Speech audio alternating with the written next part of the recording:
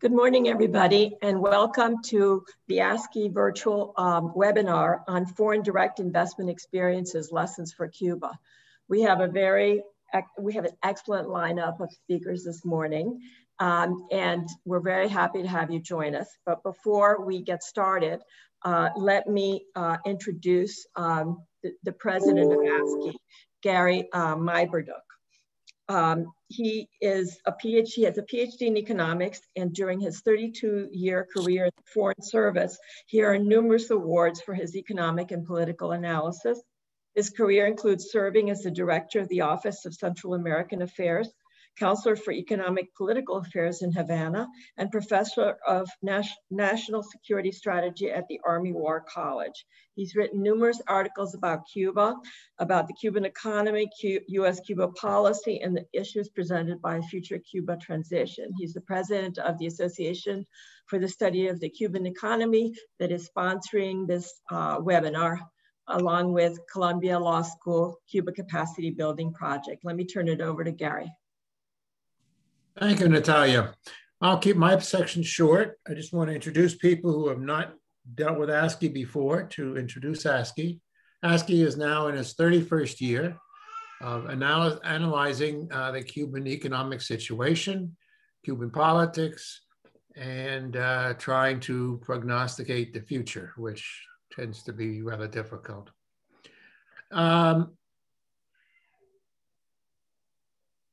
We would hope that people will consider joining ASCE.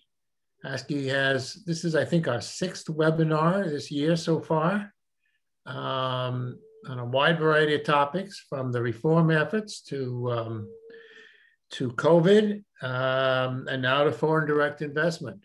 And in August, we'll be having our next annual convention. Not quite sure if it's going to be virtual or live yet. Logistic difficulties seem to keep coming up, but it will be 2.5 to 3 days of great presentations on virtually every aspect of the Cuban economy and other parts of the Cuban society. With that introduction in mind, we have a website at ASCE-Cuba.org, where you can join up, or you can sign up for our conferences in the future. Okay, so now I'm going to return it back to Natalia. Natalia, by the way, first presented this project to us several months ago. She's made an enormous effort to get it together and get high quality speakers. And I'm going to be delighted to watch and listen. Natalia, by the way, is has a legal and business career, which included acting as a senior executive of a public company, a board member of one of the largest transit systems in the world, and a partner of a nationally recognized law firm. During her 22 years in the private practice of law, she concentrated on corporate and securities law. She now directs the Cuban Capacity Building Project at Columbia Law School, initiative designed to foster the development of the legal institutions necessary for Cuba to translate to a more market-based economy. Natalia is also a board member of ASCE, and it's been great to get to know her and learn from her. With that, I'm going to return it to Natalia, and I'm going to fade into the background. Okay, thank you very much, Gary. I should mention that I'm going to introduce each speaker right before the speaker speaks. We ask that you submit your questions in writing, and then we will take questions at the end after all the presentations. So with that, let me introduce our first speaker, our keynote speaker, who's Karl Sauvant. He's an adjunct professor at Columbia Law School, and he's a resident senior fellow at the Columbia Center on Sustainable Investment, the predecessor institute of which he founded. Until July 2005, he was director of the UNCTAD's investment division, where he created the annual World Investment Report, which many of us use, of which he was his lead author. He was the lead author until 2004. He's an AIB fellow and an EIBA honorary fellow. And he's written a great deal on sustainable investment and is authority on the subject in the world. So we're very pleased to have him join us and to begin and give us the keynote address. Thank you very much, Natalia, for your introduction, and good morning to everyone. It's a pleasure and privilege to participate in this webinar. What I'd like to do in my remarks is first to set the scene by talking a little bit about the salient features of foreign direct investment, and then say a few words about three specific policy areas that might be of interest to Cuba in the context of foreign direct investment, namely investment facilitation, negotiating investment contracts, and an advisory center on international investment law. Well, let me begin with salient features. I think the key fact which we should keep in mind is that foreign direct investment has become the most important vehicle to deliver goods and services to foreign markets and integrate at the same time economies at the level of production. We have all heard about global value chains, and of course, they are an expression of this integration of national economies. I think the extent to which foreign investment has become more important than trade is reflected in the fact that the sales of foreign affiliates are approximately 31 trillion, while world exports are 25 trillion. I think that gives us an idea of the magnitude of foreign direct investment and its importance for the development effort of individual countries. This foreign direct investment is being undertaken by over 200,000 multinational enterprises, meaning enterprises that control, that own or control assets abroad. Many of these foreign affiliates, in many of these foreign affiliates, parent companies have over 50%, meaning they have control, but there are also various non-equity forms of controls like management contracts. And they are, for instance, particularly prominent in the hotel industry, in tourism, but also in other industries. What is important to note also is that a good part of these multinational enterprises, maybe by now a third, if not more, are headquartered in developing countries.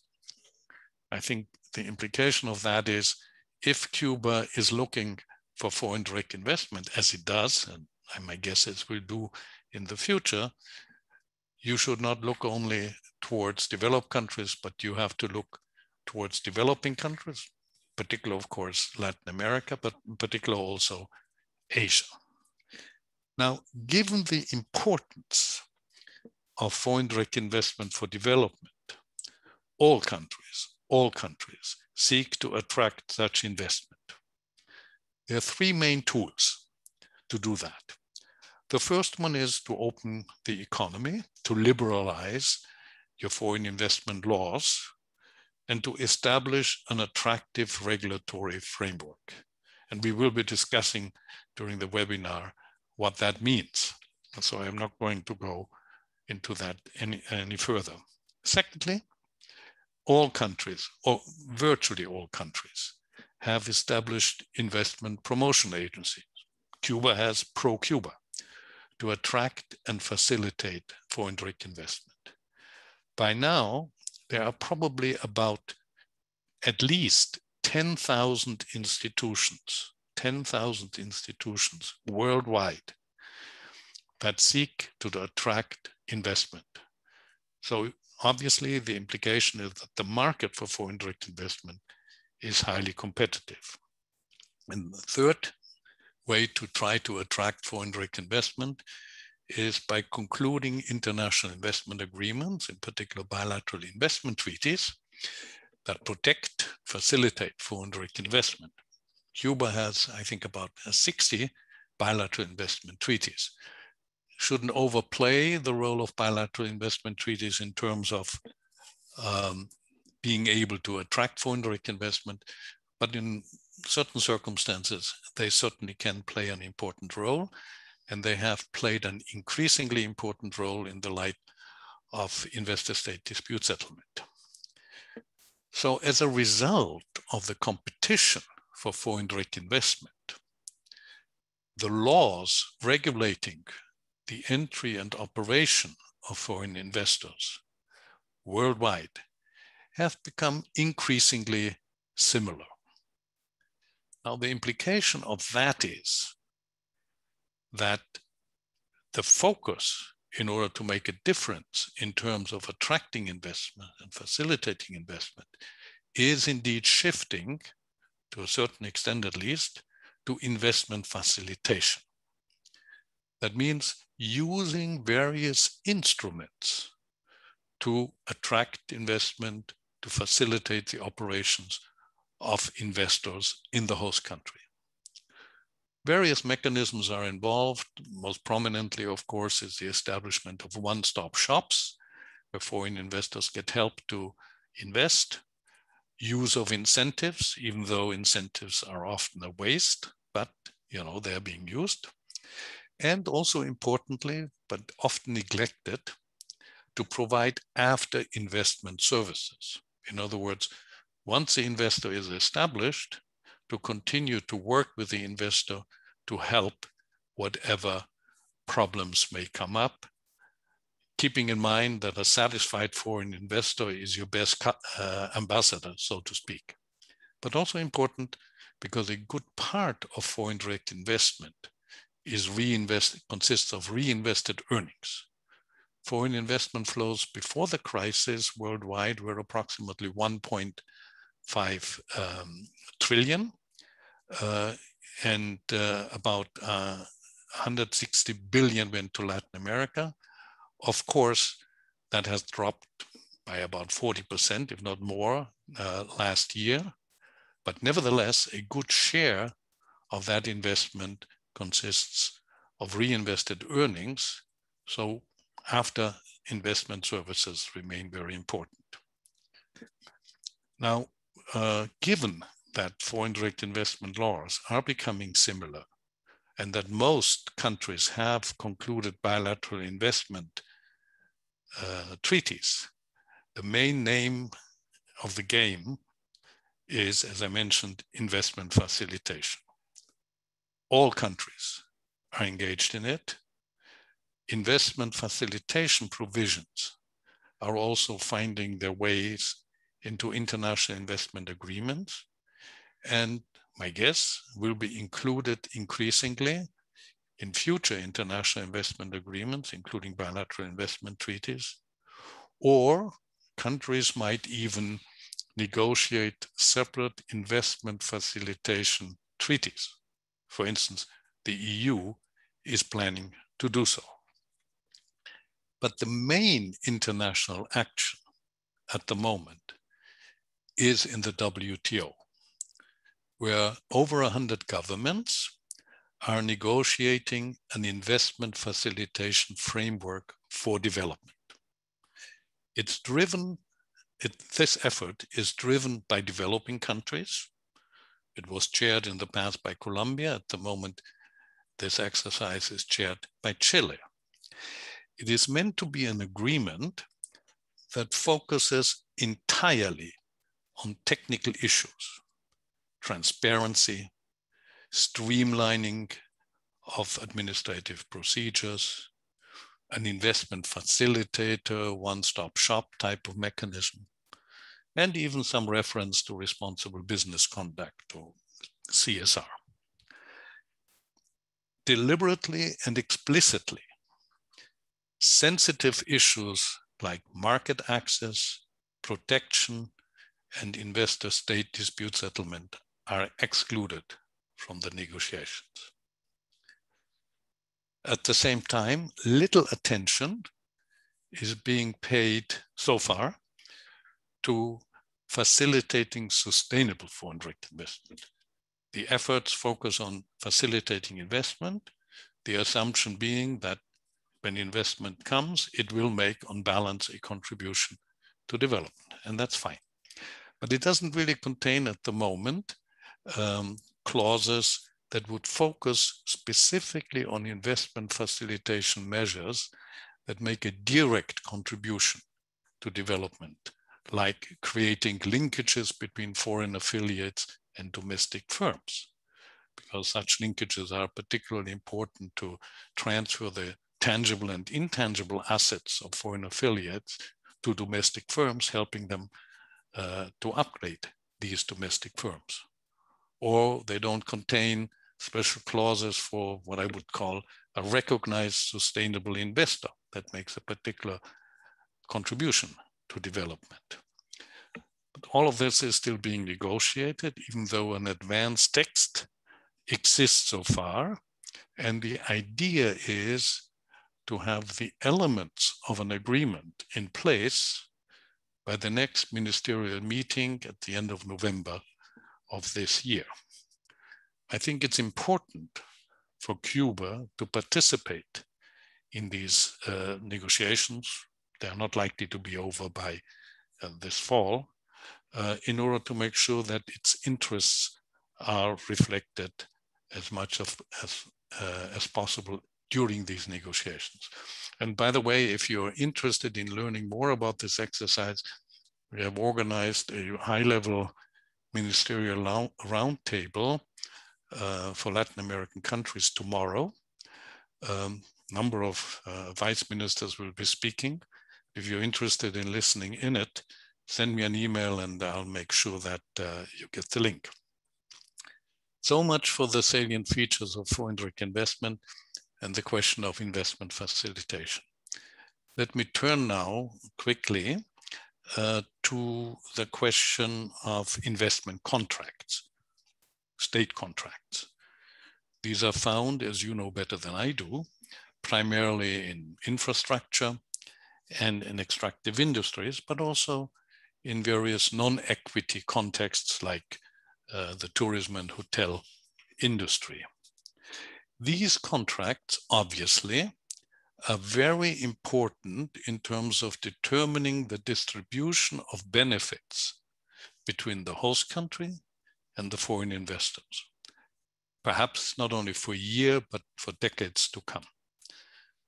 They're often very complicated to negotiate, requires multidisciplinary experience, depending on the sector, different in natural resources, obviously, than infrastructure.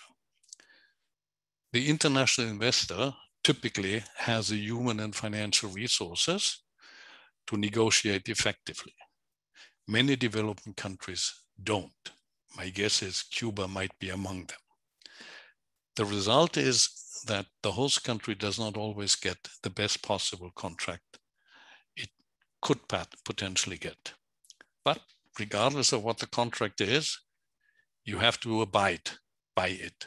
Pacta sunt servanda. And if you don't abide by it, you face potentially an investor-state dispute settlement claim. And in fact, there are quite a number of ISDS cases involve, in one way or another, state contracts, in particular in infrastructure, extractive industries, and also in agriculture. So, and conducting international arbitration in the context of investor-state dispute settlement is expensive in and by itself. And if you lose the arbitration, they can be even more expensive. So the lesson is clear. You need to get your contract right from the beginning. Fortunately, there are at least two international institutions that provide some help. You have the International Senior Lawyer Project that provides pro bono help in the legal area. And you have the CONEX support unit that provides multidisciplinary support to countries that request such help. Full disclosure, I'm involved with CONEX, so I'm happy to tell you more about it, and obviously can help to arrange for assistance if needed. And this brings me to my last topic, very briefly, namely the question of an advisory center on international investment law. Most developing countries, well, actually the starting point is, as I mentioned, that investor-state disputes are expensive and require specialized experience and knowledge to argue and to win. Most developing countries don't have the human and financial resources to engage successfully in ISDS cases. Hence, as part of the reform discussions that are taking place in UNCITRAL's Working Group 3, UNCITRAL is the organization with UN, within the UN system that deals with international legal matters. The idea has been advanced to establish an advisory center on international investment law. It's patterned on the Advisory Center on WTO law that helps developing countries in any disputes involving the WTO, and which has been very successful and is actually celebrating this year its 20th anniversary. So the idea is simply to have a similar type of center to help developing countries requesting such help to assist it in investor-state dispute settlement cases. The idea is widely supported and discussions are active, but it's not yet clear whether the center will be established and of course what its precise mandate will be. But, and this is basically my message, I think Cuba should actively participate in those discussions in UNCITRAL and work to make an advisory center happen. Cuba might well benefit from it, from such a center down the road. Naturally, if you want to have more information about this effort, feel free to let me know. So much for my introductory remarks. Let me re-emphasize that from a policy perspective, I think Cuba should keep a close eye, in fact, participate actively in the WTO and UNCITRAL negotiations on investment facilitation and the reform of the investment regime, and in particular, the establishment of an advisory center in UNCITRAL. And it should keep an eye on CONEX and should keep CONEX in mind if and when negotiating investment contracts. Thank you very much for your attention. Thank you very much, Karl, for that overview and your recommendations. I go next, so let me share my screen here.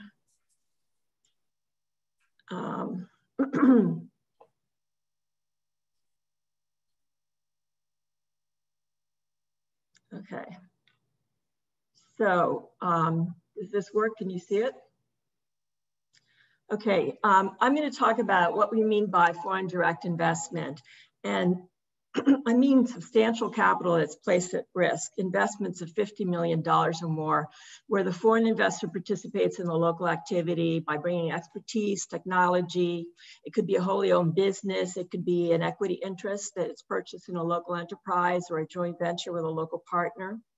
All of these types of investments rely on local institutions to organize the activities, the ability to create corporations, the ability to rely on local laws to govern those activities and to resolve disputes.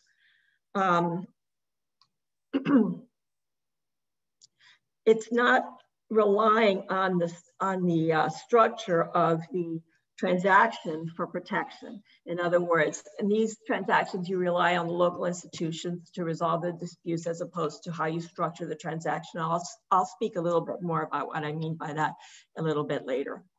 But I wanted to make a point that losing an investment of capital is very different from losing a projected income stream. And an investor is going to be very concerned about putting up capital rather than that's out of pocket, as opposed to maybe a commercial transaction where it's going to produce a certain amount of profits over a period of time. it's much more difficult to get an investor to put up the capital into a local enterprise. So I'm having trouble with okay. What is not foreign direct investment? A lot of people refer to management agreements, which really are the arrangements that a lot of the tourist facilities have, Cuban tourist facilities have with outside managers, in particular, Meliá. These are revenues that are generated by both the foreign and domestic partner from the foreign partner's management and branding of the business in the host country. There's also licensing agreements. These are revenues generated by the foreign partner licensing technology from the host country partner and commercializing the technology abroad, or marketing agreements where revenues are generated by the foreign partner by selling abroad products to the host country. So I'll talk a little bit about FDI in the Cuban context. Most of the arrangements so far involve extractive industries. That is where the foreign partner lends capital to extract minerals or oil, and then the foreign partner commercializes the products abroad. They also involve tourist facilities where the foreign partner brands and manages the hotel and sells the hotel's room abroad. The foreign partner in all of these transactions is paid first, and then it delivers the pre-agreed portion to the host country partner. So it doesn't, these arrangements, the structure of these arrangements is what provides the protection to the foreign investor. By getting paid first, the foreign investor has the upper hand and has the ability to, has a bargaining power to negotiate any dispute. It's not relying on local institutions, on local courts to resolve disputes. Other investments by very large multinational corporations have occurred in Cuba, but there have been investments of an insignificant amount for the corporation. So for example, Nestle just made an investment of a coffee and biscuit facility in the Mariel development zone. It's a $58 million investment, which is substantial for the Cuban partner, but it's insubstantial for Nestle when you think that it represents 0.01% of its market cap of $330 billion. So a very large company can afford to make a very small, what is for it a very small investment, because they can afford to lose that investment and not rely on local mechanisms, in the absence of local mechanisms to protect the investment.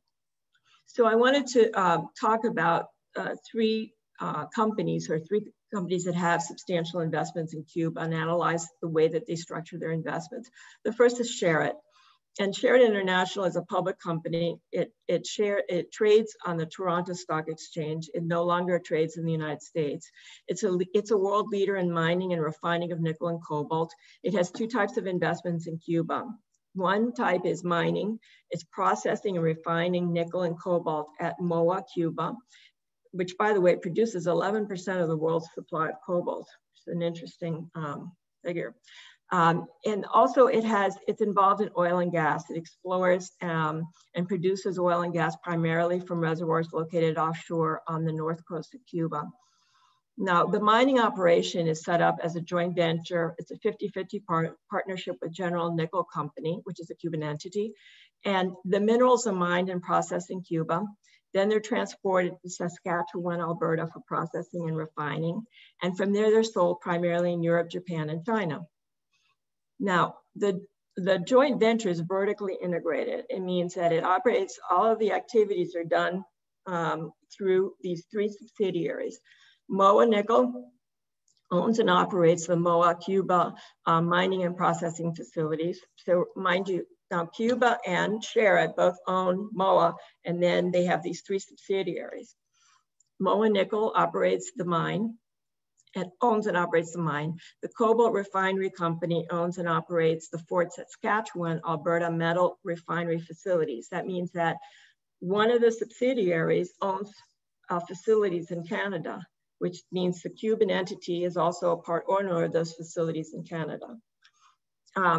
They're not all of the facilities at Saskatchewan, but part of the facilities there that are used for refining are owned by this joint venture. And then the third is International Cobalt Company, which is located in Nassau in the Bahamas, and it purchases the necessary material inputs for refining and then sells the finished nickel and cobalt. So it's the marketing arm of this venture. In addition to the mining operations, Sherritt has oil and gas activities there. They're exploring off the north coast of Cuba. They have 4 production sharing contracts structured to pay Sherritt based on a discount from the US Gulf Coast high sulfur fuel oil reference prices. And the way that these contracts are structured is that first, Sherritt is paid for its investment cost, to reimburse it for its investment costs, and that's referred to as the cost recovery oil.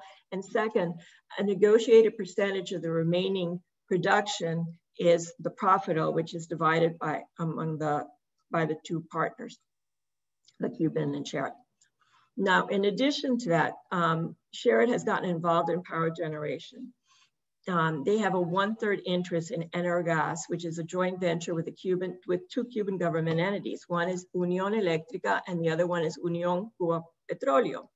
Now, all electrical generation produced by this Energas is purchased by UNE, and then all the byproducts are purchased by Cupet. So basically, the sole client for this activity is a Cuban entity. So Sherritt provided the financing for the construction of the Energas facilities, and it's being repaid by cash flow from the activities. But Cuban agencies have problems accessing hard currency, and they've had difficulty discharging obligations. And in particular, as of December 31, 2020, they owed Sherritt $145.9 million, which they hadn't been able to pay. Now, all of this information is obtained from the Sherritt International Corporation, the most recent annual report for the year 2020. So how does Sherritt manage the risk of non-payment? Now, in the mining business, it's had a 25-year relationship. It's developed a certain amount of trust on both sides. They commercialize the nickel and the ore from the Saskatchewan facility, so they get paid first. And then the MOA joint venture also owns the facilities for processing the minerals with Sherritt. So in a way, it's like they refer to sometimes as a joint hostage situation. They're joined at the hip, and they succeed or fall together, and that provides a certain measure of protection. Now, in the power business, on the other hand, where the arrangement requires that Cuba pay the partner in hard currency, it's shown to be risky because Cuba hasn't been able to access the currency to cancel that receivable. So the next one I wanted to talk about is the Meliá hotels. Meliá, again, this is from their annual report for 2019, and then also a report they filed, the last report that they filed with the US SEC in 2003, which requires a lot more financial reporting than is required for trading on whatever market they trade. They're publicly traded, but like a lot of European companies, most of the stock is sold by the founders and the family of the founders. There's some other public shareholders, but they decided to delist from the United States in 2003, so they no longer provide the detailed financial information that's required if you list in the United States. So they have 39 hotels in Cuba, but mind you, they don't own any of these hotels. They don't lease these hotels. They basically brand and manage the hotels. So there's about 15,000 rooms, 74% of the hotels are resort, 26% are located in the cities.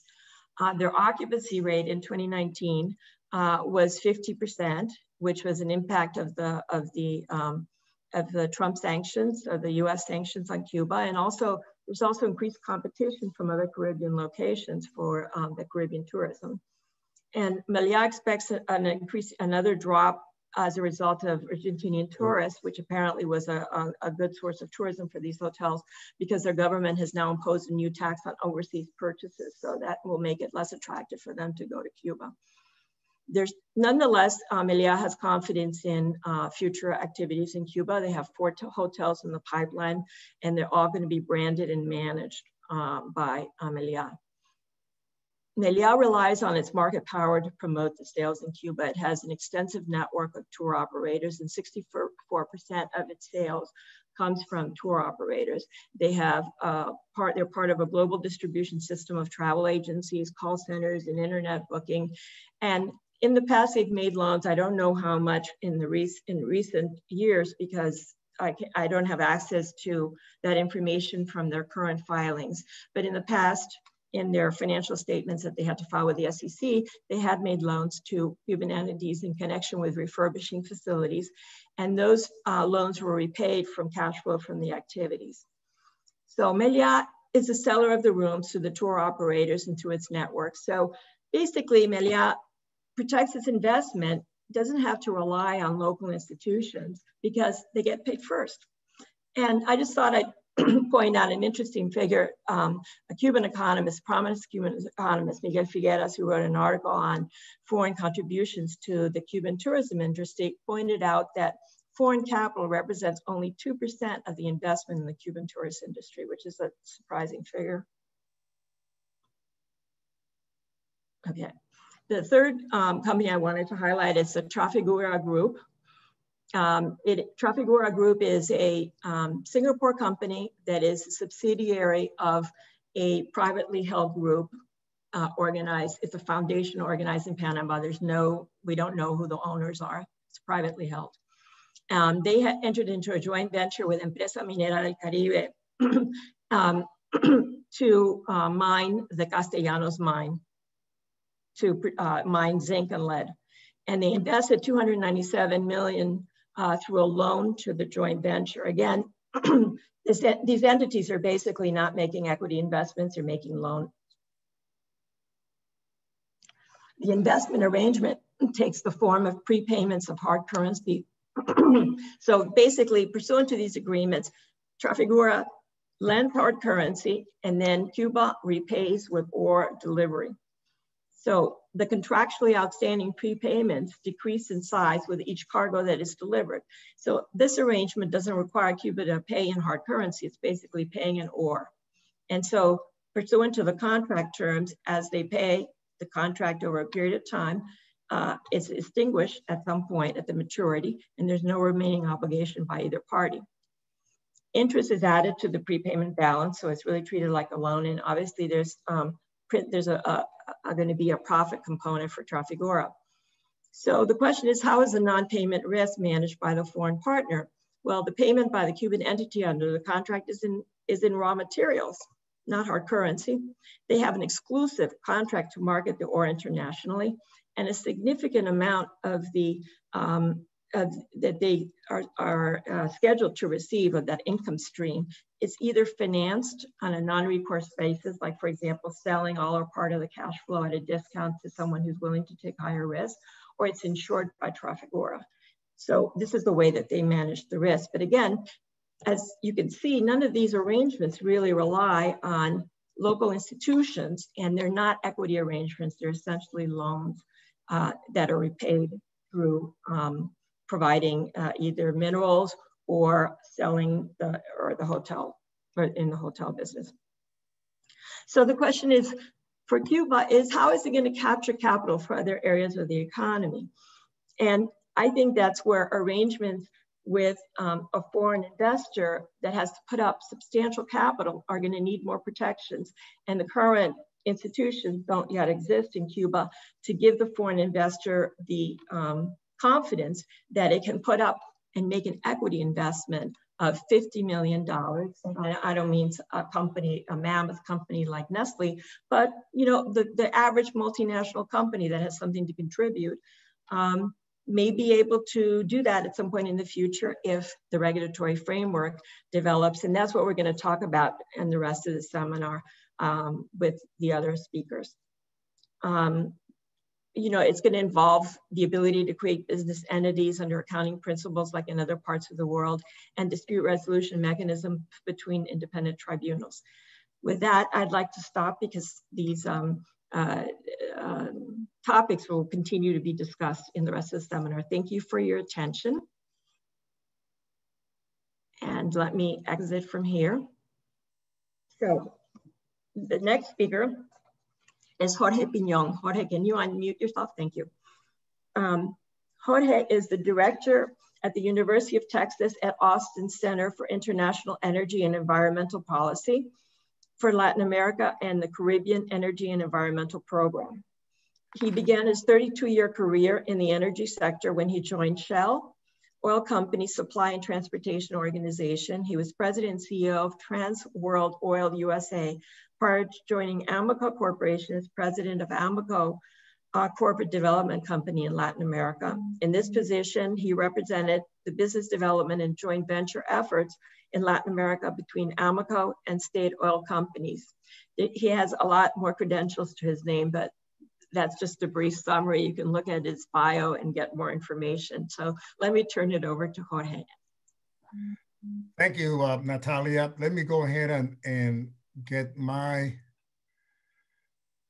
presentation in place.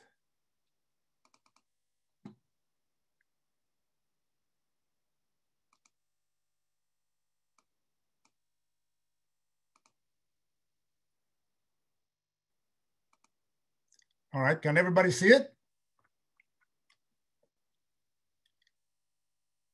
Yes. Again, good morning, and I'd like to thank ASCE and Columbia Law School for your kind invitation. First of all, with all respect to my fellow panel members, I am not an attorney. So what I'm going to share with you are my experiences, just as the conference title indicates. As Natalia pointed out, I worked for a large part of my 34-year career in what we call new country entry strategies, and at least 6 transnational joint ventures when I was with Shell, Amoco, and then with BP. I would also like to give credit to some of my analysis and comments to the consult management firms such as McKinsey and Booz Allen and others that we always hire to validate our findings. And we learned quite a bit from them. So I'm also going to be sharing some of my learnings from those companies.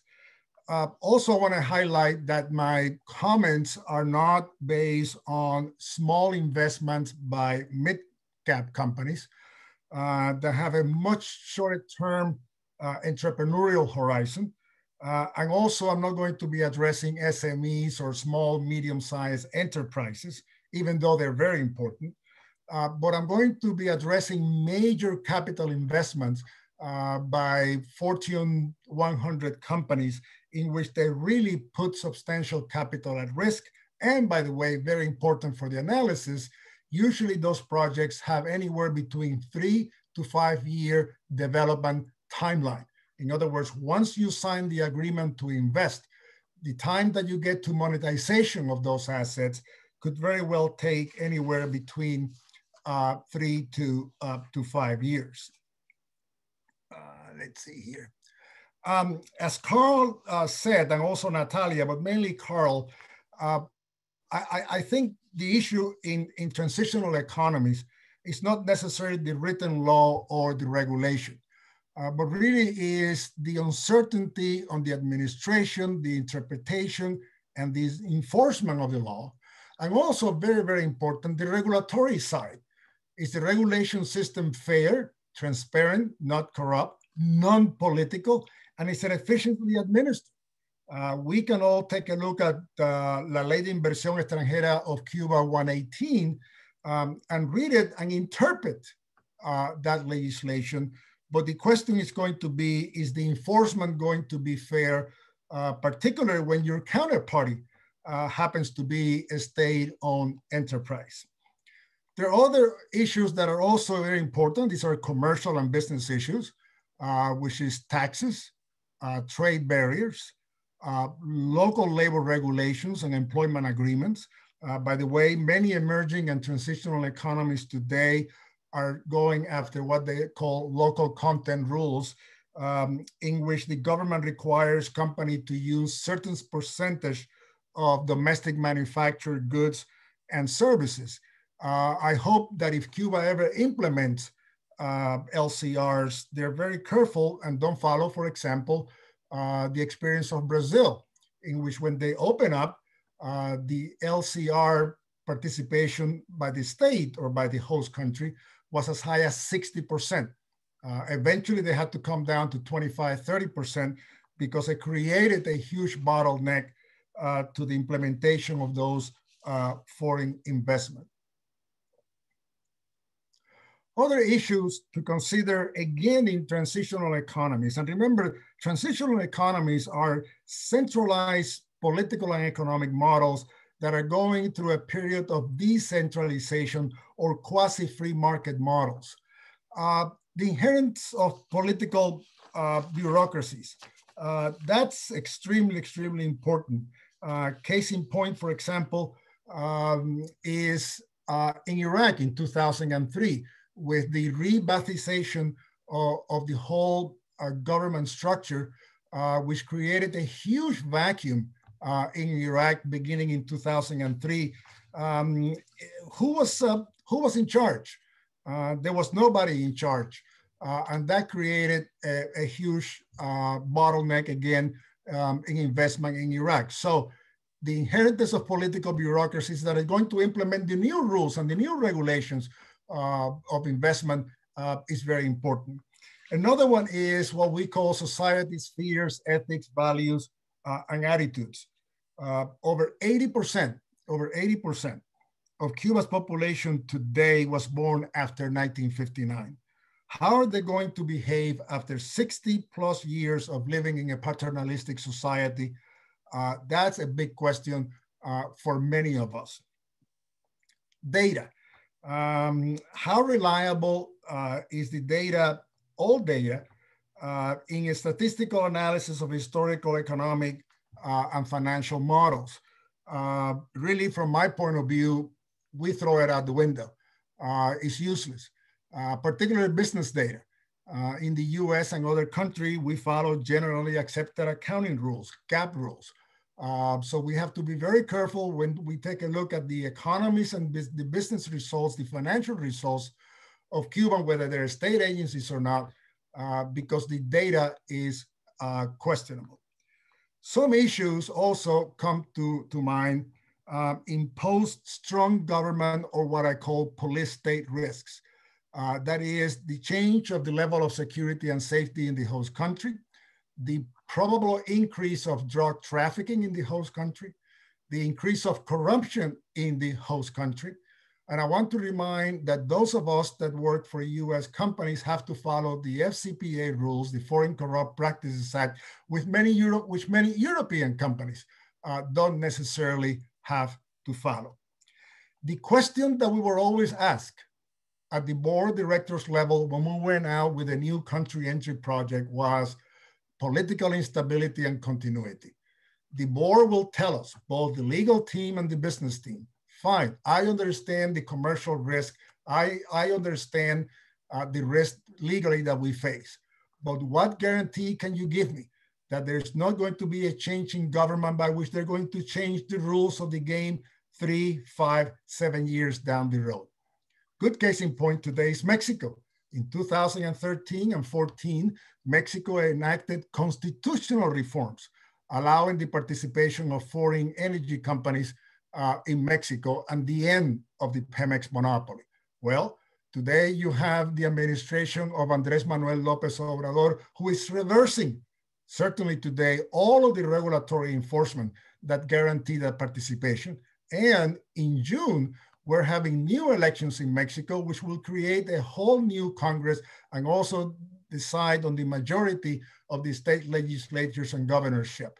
It is highly likely that they will change the energy reform. And this is an energy reform which has seen already $14 billion invested in the country and another $40 billion in the pipeline of future investment in the energy sector. What's going to happen in Mexico if they change the rules of the game?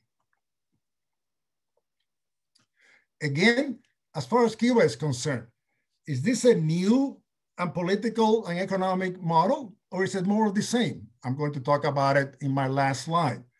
What is going to be the future of US-Cuba trade and economic policies? And I'm not talking only about the lifting of the embargo, but trade policy, Is Cuba going to be a member of the Central American DR trade group?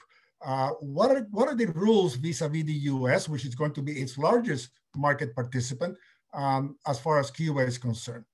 This is very important, and that is the role of the Cuban military in the economy. When you look at GAESA and CEMEX, and Karl talked about CSRs or environmental, social, and corporate governance programs. We have to be very careful because US shareholders today are demanding quite a bit from the companies that they own. We have seen recent calls for boycott of products made with cotton from Xinjiang region in China due to allegations of forced labor in the country, in the cotton industry, as an example. So we have to be very careful with that. We have to resolve the issues of outstanding property claims, particularly in land tenancy rights in agriculture. Also, disposable income and consumer spending. When you look at the US GDP, 70% of GDP in the US is determined by consumer demand. And this is where, by the way, small, medium-sized enterprises and programs like the one that Margaret Crahan runs at Columbia are very important. The Cuban middle class certainly has to grow for foreign direct investment to come in. I think Natalia raised the main issue that I have, and that is, Cuba announced, what was it, $1.5 billion in 2018, 1.7 in 19, and then $1.9 billion of FDI in 2020. What is it? When you look at the Dominican Republic that reported 2.5 billion for 2020, I can see it. I can kick the tires. Regrettably, I cannot kick the tires and identify what are Cubans' FDIs. Rodrigo Malmierca announced 34 new businesses as part of this 2020 1.9 billion FDI. What are they? He also announced that there were 503 new projects in the pipeline in tourism, biotechnology, and pharmaceuticals, and wholesale trade for the amount of $12 billion. Who, why, when, what, where, how? All of this data is needed so that we can run probability analysis on the success of some of these so-called investments. MOUs and LOIs, I signed many of them throughout my career, and they usually make the headline. So-and-so signed an agreement to invest $200 million in a petrochemical plant. Well, all that it was is really an MOU. I am focused more on hard capital investment in fixed assets, property, plant, and equipment of more than 100 million. Now you're putting something at risk. And as Natalia mentioned, you have to look at, for example, she already went into share it. She talked about Melia. Let me point out an important happening here last year in which Hong Kong-based Ally Cigar Corporation acquired Imperial Brands premium cigar business for $1.4 billion. Now, the Imperial Brands premium cigar business was 50% Habanos, 50% of Altabama, 50% of International Cubana de Tabaco, 50% of Promotora de Cigarros, and also the exclusive distribution of Cuban handmade cigars in Spain.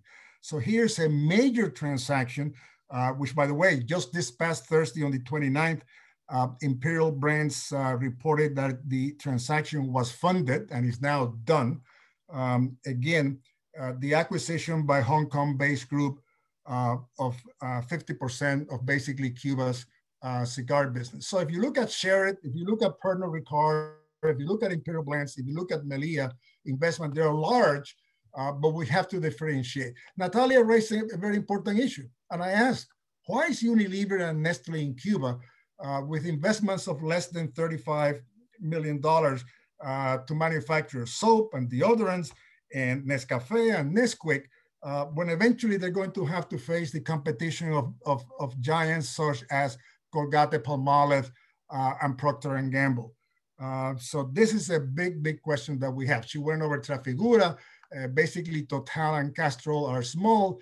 Essencia, by the way, is the company that invested supposedly $186 million in a bagasse plant in the Cerro Redondo sugar mill to produce 300 megawatts of electricity. And then you have the small, less than 50 million investments like Rich Meat from Mexico in El Mariel, General Paint, which by the way, eventually is going to have to compete versus Sherwin-Williams. So why are they in Cuba, and really what is the capital at risk? Quickly, when you look at joint ventures with state enterprises, why would you joint venture with the Cuban state enterprises? Usually because of market entry or market share, because they have a technology that you don't have, because they have efficient manufacturing facilities that you don't have, because they have a brand value, because they have capital. I'm sorry, I tend to see any of the Cuban state enterprises that fall into this category. If you look, for example, Antillana de Acero, which is Cuba's largest steel mill, 2,100 workers, inefficient manufacturing technology. Do we see companies like Nucor, US Steel, ArcelorMittal really investing in Antillana de Acero? I doubt it very much. What I see is investment, and I think is needed in infrastructure. Somehow we need an FDR New Deal in which we see major investments in water and sewer, highway and bridges, power generation, all of this infrastructure that is going to be needed. To conclude, I went back and I found this document, which is a report by the Congressional Research Service from 20 years ago. And they were looking at Cuba opening up for foreign investment. Look at I pulled this text out of their conclusion at the end of the study. And they say that market reform in Cuba is not being conducted. And again, this is 2002. It's not being conducted for its own sake, but for the perfection of socialism. They also say that fundamental contradictions between centrally planned and free market economies threaten to complicate further reform efforts. They also add that as a result, tension will probably continue between the regime's desire to introduce market forces and its ideological commitment to Marxism. I tell you, this is 2002, and I'll argue with you that it can be repeated today. And to finalize it, I look at grandma every morning. I'm sorry, but I look at grandma every morning because I have to learn what the thinking of the Cuban government is. And this morning's front page of grandma had two articles. One on Marx, again, emphasizing the commitment of the Cuban Revolution and of the Cuban government to Marxism. And also on the front page, talking about customer service in Cuba, how Cuba has bad customer service and how we have to improve customer service, particularly to attract foreign investment. So in conclusion, yes, I welcome the efforts that Cuba is moving forward, but I do question whether long-term they're going to provide the Cuban people with the benefits, both socially and economically and politically, that we all aspire. Thank you. Thank you very much, Jorge. While he removes his slides and stops sharing the screen, let me ask participants to submit their questions through the Q&A feature. And also, Frank, if you're available, if you could just shut off the chat so that it's available only for the panelists to communicate and coordinate with each other. All right, so our next speaker is Pedro Freyre, who is the chair of the law firm Akerman International Practice. Well, it's Akerman. He's the chair of the international practice at the law firm of Akerman. And he has a full service team advising multinational and global corporations on a wide range of cross-border mergers and acquisitions, joint ventures, capital market transactions, syndicated and secured lending, construction, and other international disputes. Mr. Freyre is an internationally recognized authority on the US embargo on Cuba. and there were evolving regulations enacted since the restoration of diplomatic relations between the United States and Cuba. Most recently, he has been instrumental in guiding clients with respect to the defense of claims arising from the implementation of Title III of Helms-Burton. So with that, I'd like to turn it over to Pedro to begin his presentation. Thank you, Pedro. No, thank you, Natalia, and thank you to ASCE and to Columbia University for this fantastic opportunity. At the onset, I want to make clear that I'm here a little bit under false pretenses because my experience and my comments in relation to Cuba will not pertain to direct foreign investment, but rather I want to comment a little bit on the edges of the regulatory environment in Cuba. Mainly constitutional issues which constrict the ability to transact really good, efficient business with Cuba. And number two, my hypothetical on my practical experience, highlighting my practical experience on obtaining regulatory permits to operate in Cuba. I will start by noting that while I have not coordinated my presentation with anybody who has gone before me or who comes after me, I am already seeing a number of the comments and a number of the observations that resonate with my experience and that I think you're going to see as I go through my materials are very pertinent to foreign direct investment. So the first thing I want to say sort of as to lay the premise on this is Cuba, as we have heard, is by all measures a small market in the global context. That said, it is a significant market opportunity and a significant potential market in terms of being the largest island in the Caribbean, its proximity to the United States, and its potential in areas like obviously tourism, but also agriculture and biotechnology. The smallness of the Cuban market, I have observed, create a number of tensions and certainly frustrations on the Cuban side, because sometimes I found that Cuban officials and ordinary Cubans fail to understand why there isn't more movement in the area of bilateral relations with Cuba, and also on the practical level, why certain things don't happen fluidly and without hindrance. In particular, I'll talk about financial and banking transactions.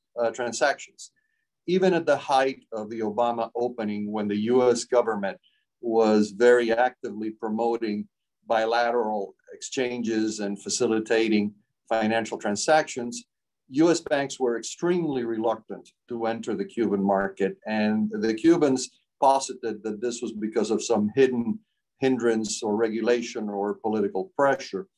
And the reality was that it was a simple matter of the market. The Cuban market continues to be very small, and the risk-benefit analysis that a bank goes through in doing a banking transaction, not so much from the framework of the Cuban Assets Control Regulation, but from very mundane issues like know your customer, simply don't warrant entering the Cuban market. And Cuba had difficulty understanding that that was so. So there's a little bit of a chicken and egg problem there. And that's sort of one of the underlying foundational problems in the relationship. Shifting now to, I also wanted to make a couple of other practical observations before I go into the topic, which is in dealing with the Cuban interlocutors that I have done since the year 2014, a couple of interesting things have happened. Number one, my observation is that by and large, the people that I have dealt with are competent, technically up to date in what they're doing in most instances, and eager to try to help within a very constricted framework. And let me emphasize that. The constrictions on the framework certainly lie on the side of the United States from the US embargo, and this is not the topic of today's conversation, so I won't go into that, but it's the 500-pound gorilla in the room. And then there's another 500-pound gorilla in the room that I will talk about, which is the constraints, the constitutional constraints in Cuba, and I would submit also the societal and overall ambience constraints of this commitment to the framework of a socialist system. With that, let me go to my first slide, my first substantive slide on what is missing. And the topic of my presentation was supposed to be what is missing from the Cuban regulatory framework. And I scratched out regulatory and I substituted that for constitutional.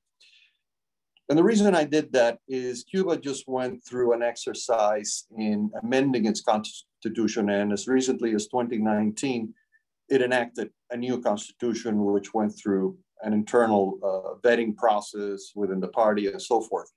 And what emerged was a modified constitution, but one that maintained for example, the preeminent role of the Cuban Communist Party in directing society and so forth. But even within that constitutional framework, I wanted to call your attention to a couple of issues that are problematic for people who want to invest in Cuba. And the first one has to do with the independent judiciary. And if you look at Article 149, it says that the magistrates and lay judges of the People's Supreme Court are elected by the National Assembly of People's Power or by the Council of State.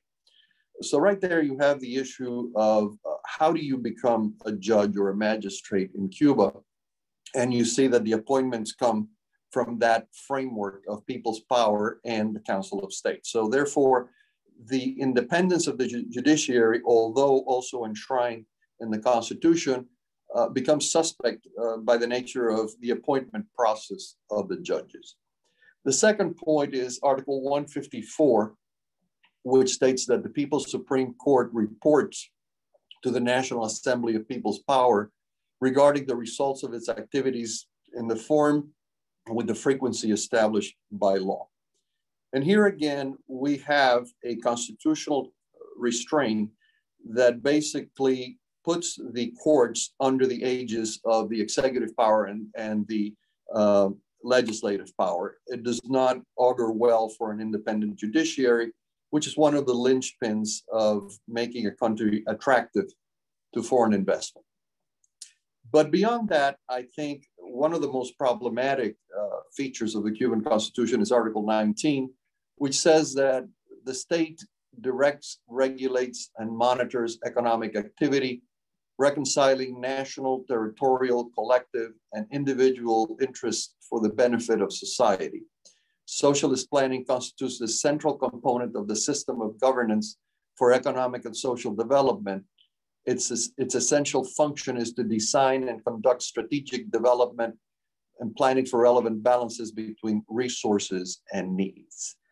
And the issue there is that we have this enormous power within that small world of the Cuban economy, which is the state institutions, the state entities, the state empresas, which occupy most of the economic space in the country, albeit there is a growing and surprisingly vigorous private sector, which of course has been hurt very badly by the Trump administration's constraint on relations with Cuba and COVID-19. So it's been impacted massively.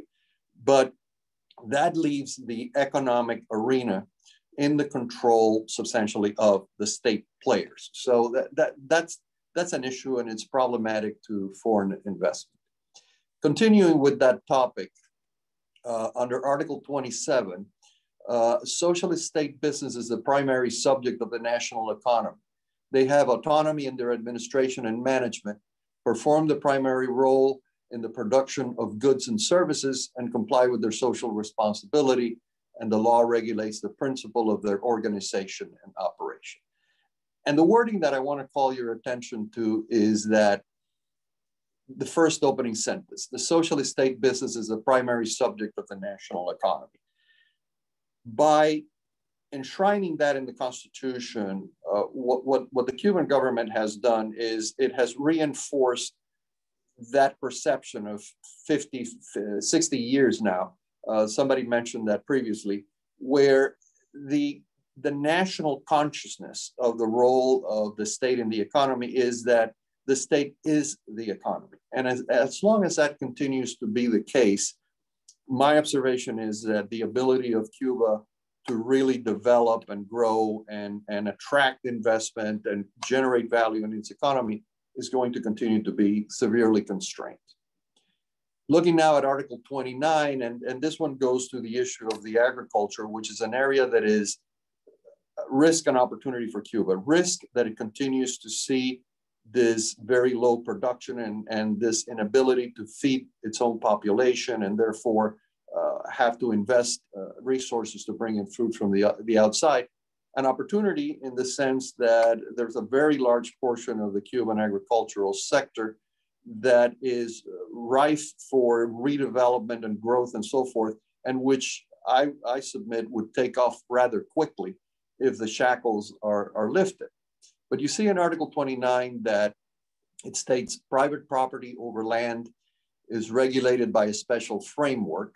Leasing, sharecropping, and mortgage loans to individuals are prohibited. So right there you have a big constraint on generating capital.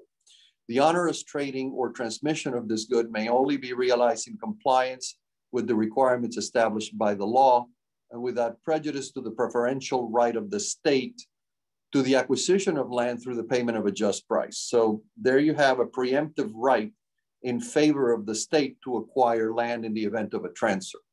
Non-onerous transfers of ownerships or of right of use and enjoyment of the property is carried out by prior authorization of the competent authority and in accordance with that which is prescribed by law. Once again, a restraint is put into the transfer of land. Article 30 provides that the concentration of property in natural or legal non-state persons is regulated by the state, which also guarantees an increasingly just redistribution of wealth in order to conserve the limits that are compatible with the socialist values of equity and social justice. The law establishes regulations that guarantees its effective enforcement. And this last provision reinforces what I have observed is a very pervasive perception in Cuban society at all levels that this accumulation of wealth by its very nature is in some ways unethical or unjust.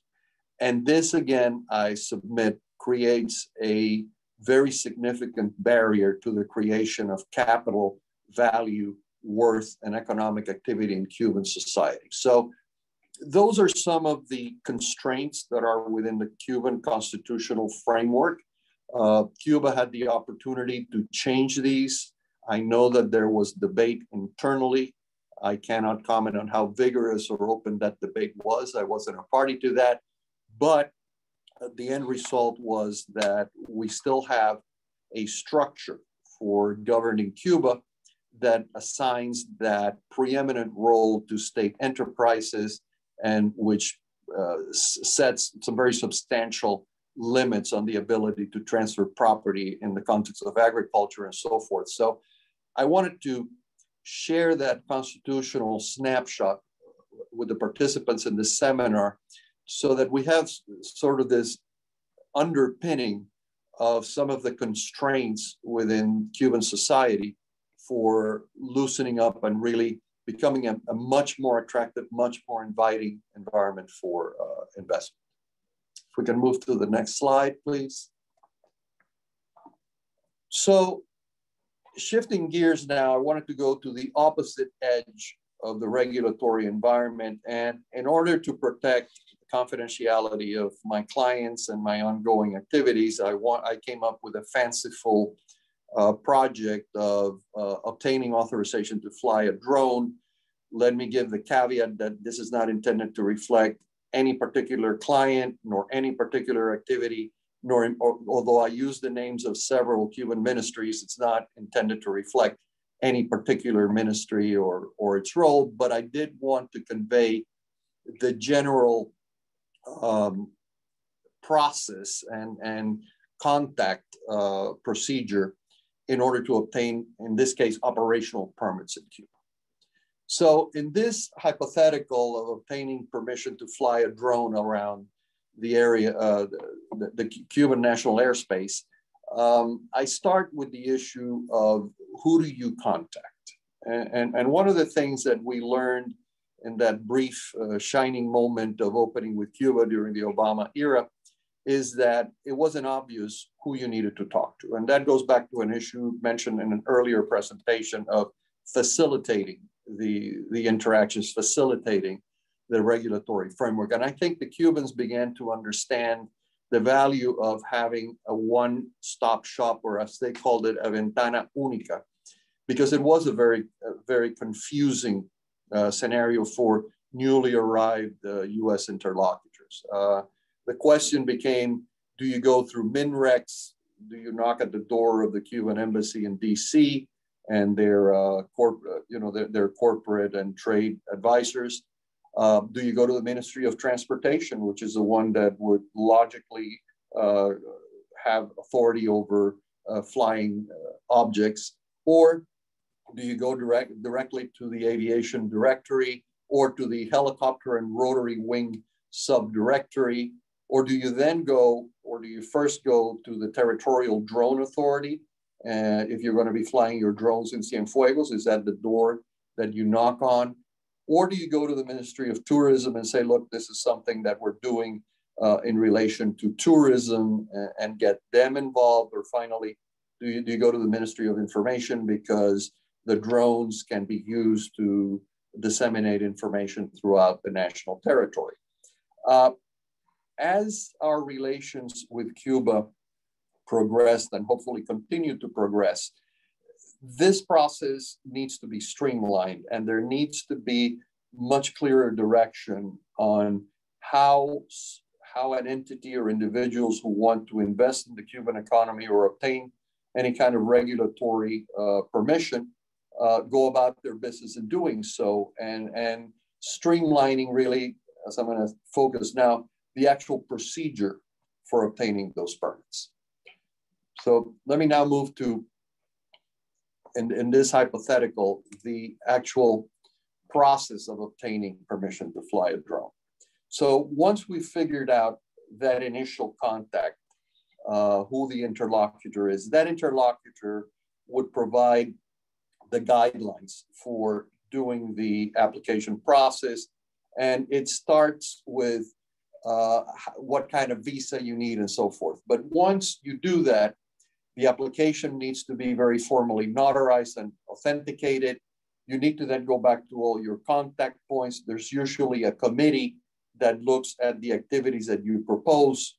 Sometimes they provide a deadline, sometimes they don't. There's a secondary committee that involves the actual operational decisions. And then there's sometimes they tell you that there are other instances, other resources or recourses that they have to go through, which are not very transparently. And finally, like in the Willy Wonka factory, the golden ticket emerges and you are authorized to proceed. I am being told that my time is up. I hope you've gotten some benefit out of this. And once again, thank you to ASCE, Natalia, and Colombia for this opportunity. Thank you very much for your remarks, Pedro. Appreciate them. Sorry to cut you off, but I'm trying to keep everybody on schedule here. So our next speaker is Christine Concepión, who's gonna discuss, well, let me just tell you about her. She'll tell you what she's gonna discuss. She's an attorney at the law firm of McDermott, Will and Emery, focusing her practice on US and international tax matters for multinational businesses.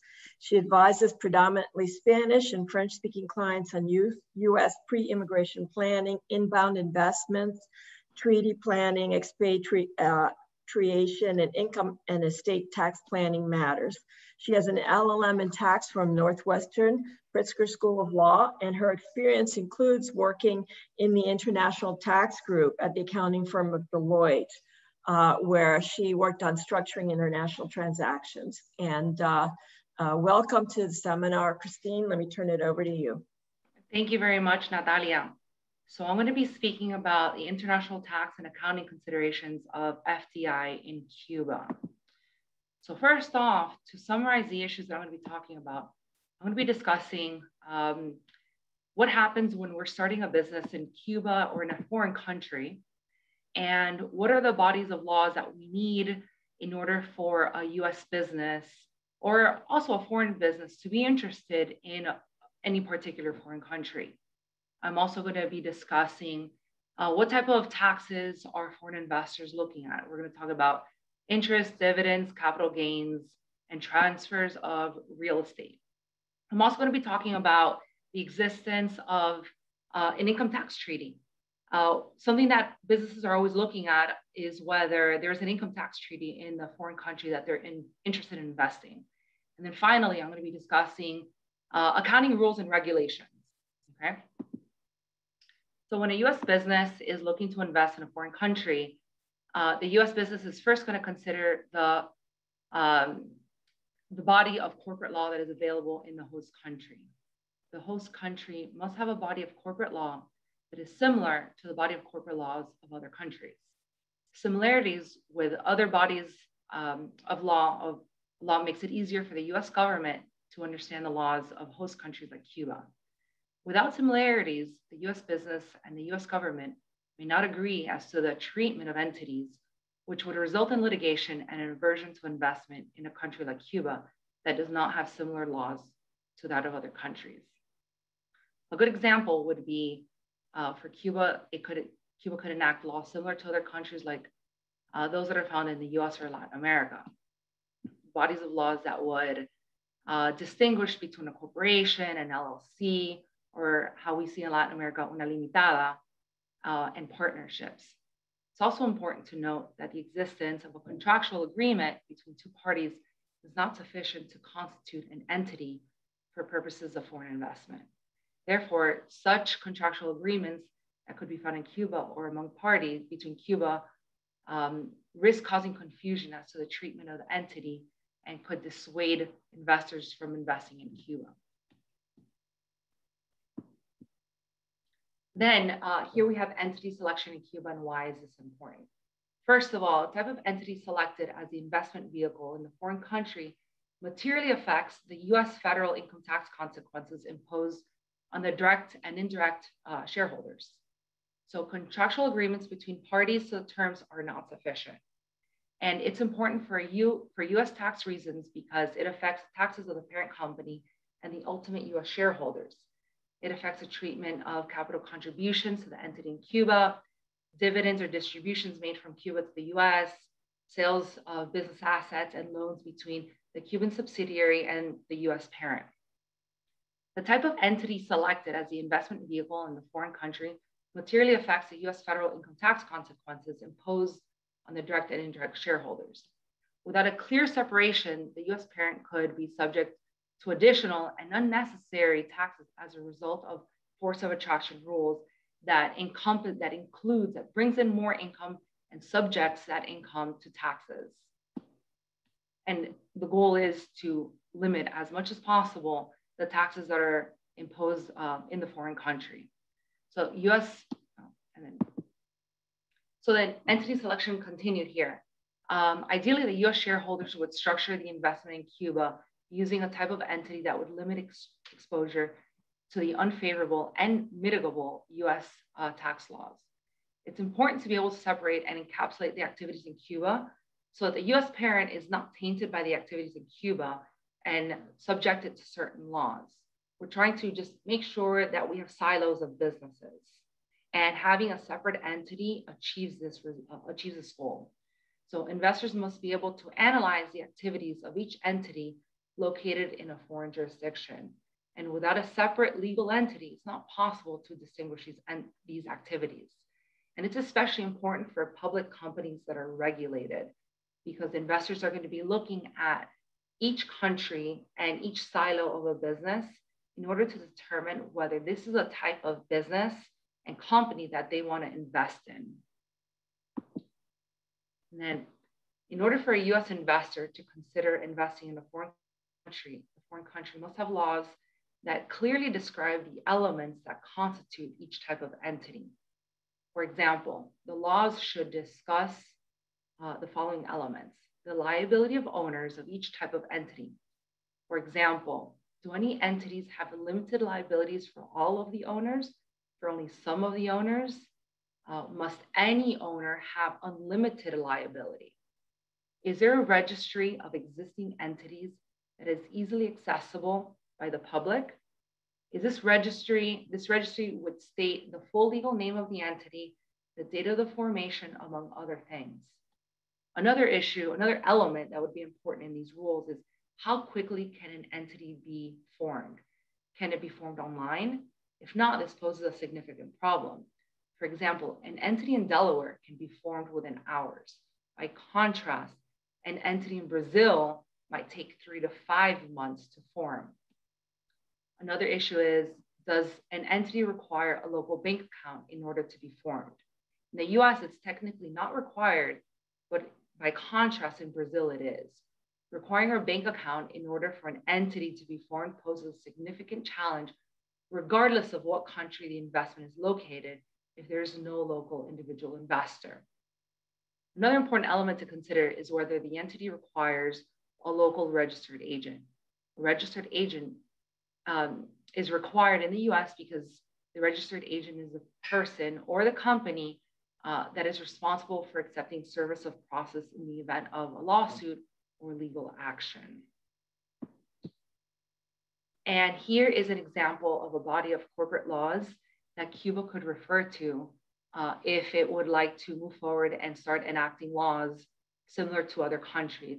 So I list in the US, we have the Delaware General Corporations Law, which is a body of law designed to regulate corporations, which is different from a limited liability company, which is also different from a limited partnership.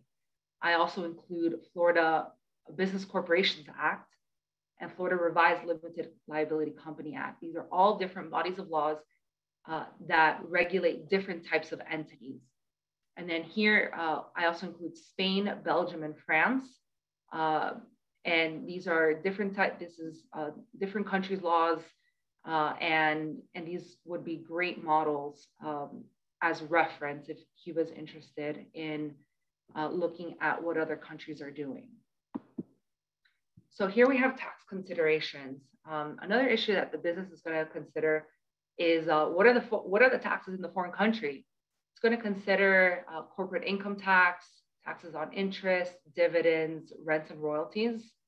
Also short-term and long-term capital gains. So if a company sells an asset or if an individual sells an asset, what are the capital gains on that sale? A US company is also going to consider whether withholding tax applies to transfers from the foreign country to the US. So for example, if a US company loans money to Cuba and to remit interest to the US on that loan, does Cuba impose a withholding tax on that interest payment? And it'll also consider any other taxes, hopefully, which can be mitigated. The US business will consider how foreign taxes affect the taxes it pays in the US. So for example, the US tax code allows certain businesses to credit taxes paid in a foreign country, provided that certain tests are met. So for example, a tax imposed on a local business to pay for healthcare is not necessarily a tax that will be creditable in the United States.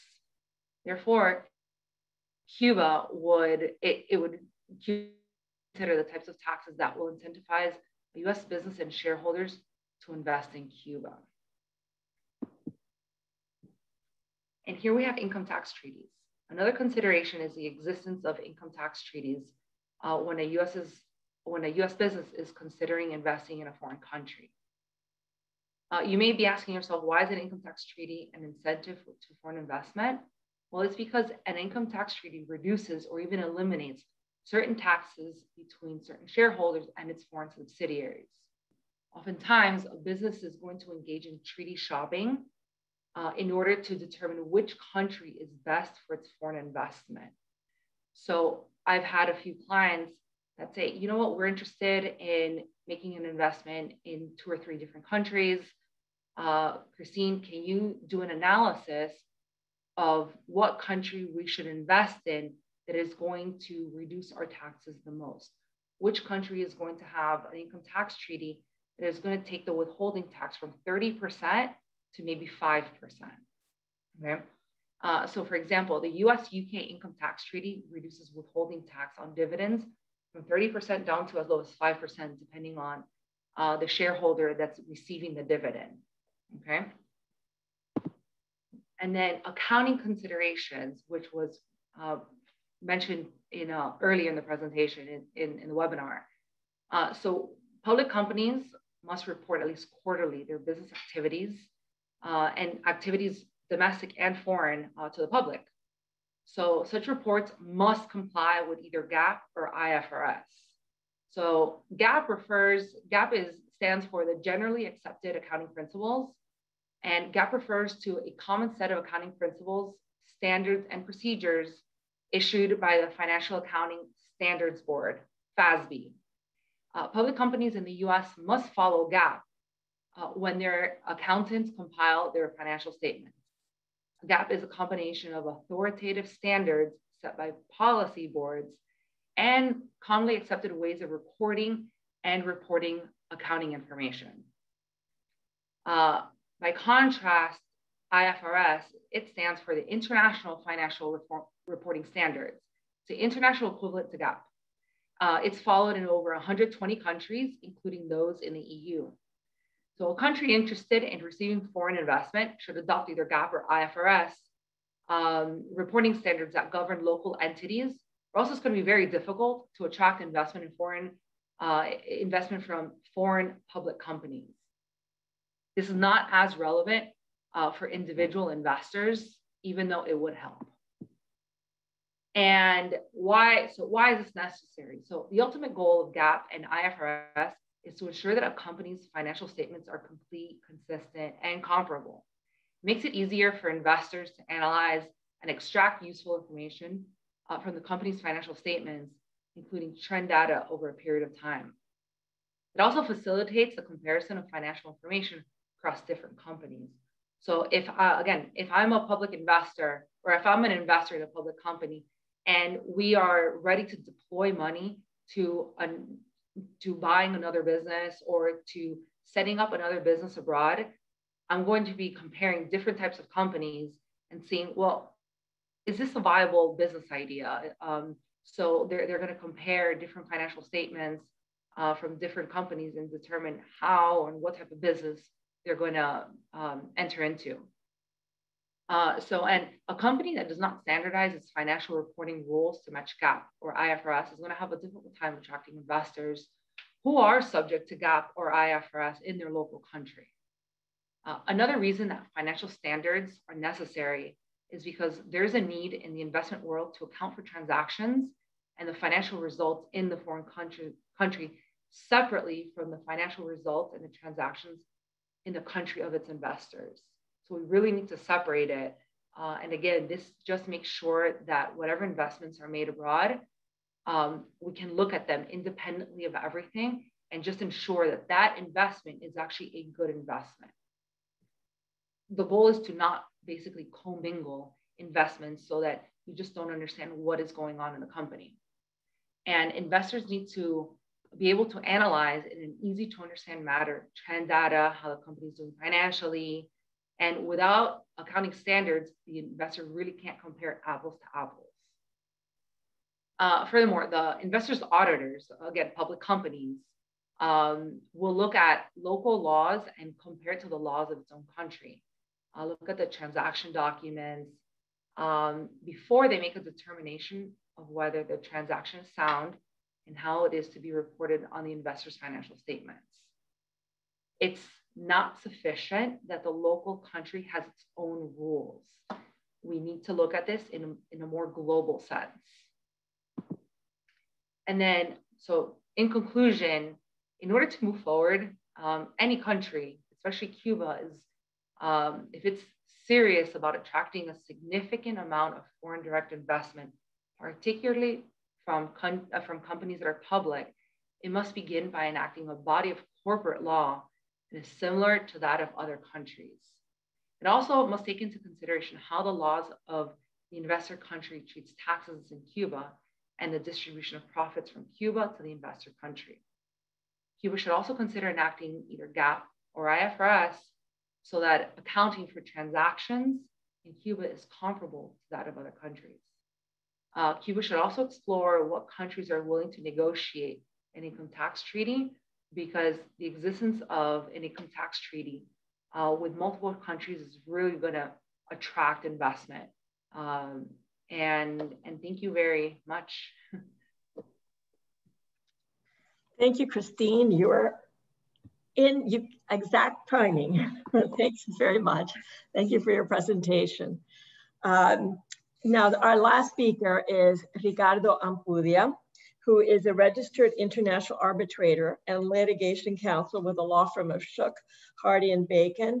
He represents clients in a wide variety of high-profile international and cross-border disputes, including private investors and state sovereigns. He's litigated before the International Center for Settlement and Investment Disputes and UNCITRAL bodies in Washington, D.C., Paris, and the Peace Palace in The Hague. And he was recently appointed to the roster of international arbitrators at the AmCham Peru and was featured in 40 Under 40 in international arbitration in 2021. So welcome, Ricardo, and let me turn it over to you. Thank you very much, Natalia, and thank you to ASCE and to Columbia University for inviting me to present here. I will be discussing whether, what kind of treaty protection there is right now to foreign investors in Cuba. So I'll be piggybacking a little bit on what Karl has already presented. And first, before I start, I'd like to give you just a very quick crash course on foreign investment treaties. There's approximately 3,000 investment protection treaties worldwide. They typically cover basic but pretty comprehensive measures of protection against conduct by foreign states, by host states, including, for example, protection against unlawful expropriation or protection against unfair or inequitable treatment.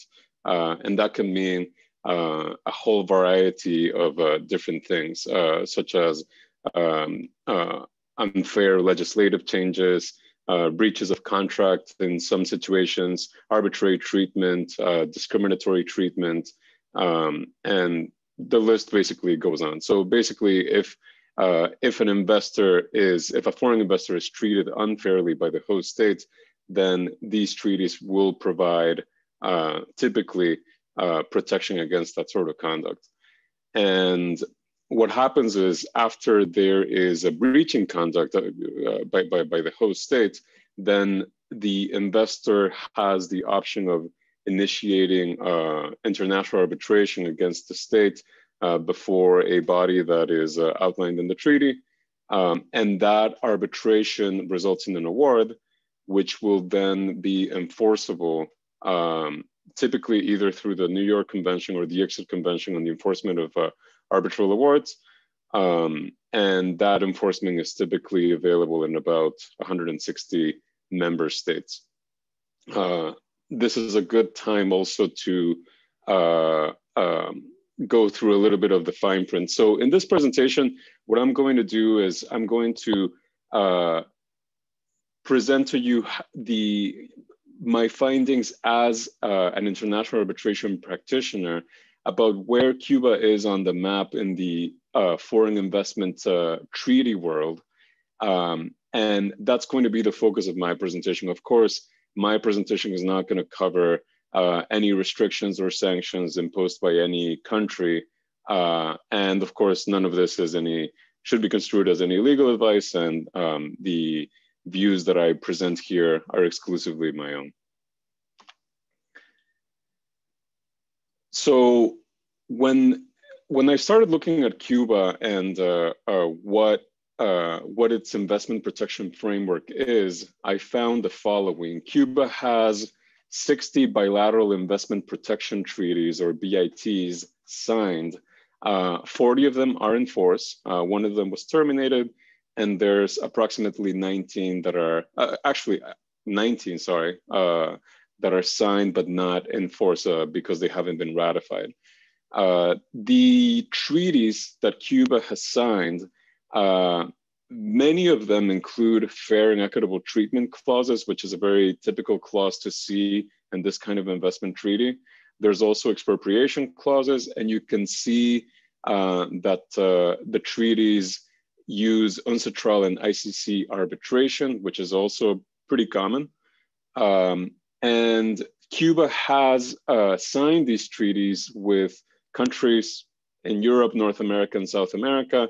The list is here in the slide. So just my impression when I was looking at this is that Cuba has, this is pretty standard to see across in countries of Cuba's size, this number of treaties being enforced. So this was pretty standard comparatively. And as an example in this slide, I look at some of the provisions of the Cuba-Netherlands Treaty. It includes a fair and equitable treatment clause, which is pretty useful for international arbitration disputes. This clause typically protects against arbitrary treatment, discrimination, lack of transparency, due process, and failure to provide justice or denial of justice. And the treaty also has an expropriation clause. It calls it an unlawful deprivation clause, which appears to be functionally the same. And the treaty outlines the parameters under which that expropriation clause works. It also has a dispute resolution clause with a 6-month cooling off period. It allows the investors to submit the dispute to local courts, ICC arbitration, UNCITRAL, and ICSID, which is part of the World Bank group.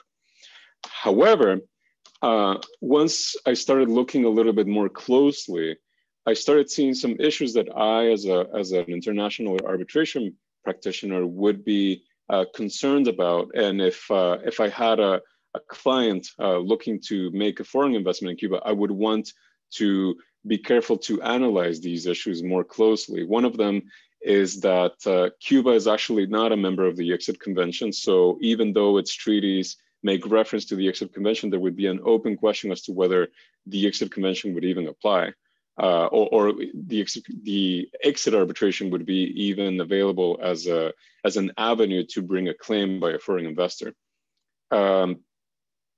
Also, even though Cuba ratified the New York Convention and is a member of the New York Convention, the Cuban government put an important reservation. It says that it will apply the convention only to the differences arising out of legal relationships, whether contractual or not, which are considered as commercial under Cuban legislation. Now, I should say that I am not a Cuban law attorney, so it'll be up to a Cuban law attorney to determine what exactly that means. But it is a reservation that I would be concerned about and would want to find out more about. Now, there is also, I also came across a foreign investment law that was enacted by Cuba domestically. And basically, Article 61 of the Foreign Investment Clause appears to say that arbitration is not precluded as a means of dispute resolution. Once again, I'm not a Cuban law attorney, so I wouldn't be able to say whether, what the significance of that is, but it did catch my attention. Now, afterwards, I started looking at some of the disputes, and actually I tried to find out about all the disputes that concerning foreign investment that Cuba was involved in. And here is the full list. This is pretty short compared to other countries. It's not completely unusual, but so there's basically been the 4 disputes that you see here. And one thing that, the first thing that caught my attention is that there's very little that is known about these disputes. All of them were through ICC arbitration. And there is one, the first one at the top that says El Salado de Cementos versus Cuba, where you get a glimpse of, and this is through reports because the actual documents are not available, but there are reports in the specialized press. And what you can see is that Cuba appears to have insisted or objected that the investor should have resorted to Cuban tribunals to bring its dispute. So that seems to be consistent with my previous observations that that it's possible that treaty arbitration and that arbitration as a dispute resolution mechanism is not firmly available to foreign investors under the current framework. There was also, and you can see in the specialized press reports that the arbitrators that have decided these foreign investment disputes have been some of the most recognized names in the field. And you can see the list right here. There was another case that was pretty unusual, caught my attention. It was a state-to-state case, but it was still concerning investors, and it occurred between Italy and Cuba. So basically what happened is that Italy made the unusual move to espouse the claims of 16 different corporate investors in Cuba. They operated in a variety of industries. The tribunal was composed of Yves Daran, Attila Tanzi, and Narciso Covarrubias. Yves Daran is very famous in this circle, and so you have a tribunal, not unlike any other tribunals that you see in other investment disputes. Most of the claims in this case were abandoned. And but you can see in the press reports information about two of them. One is a claim by a beauty salon, but the tribunal found that the claim failed because it found that Cuba had enough grounds to revoke the beauty salon's license because the salon was providing unlicensed tattooing services.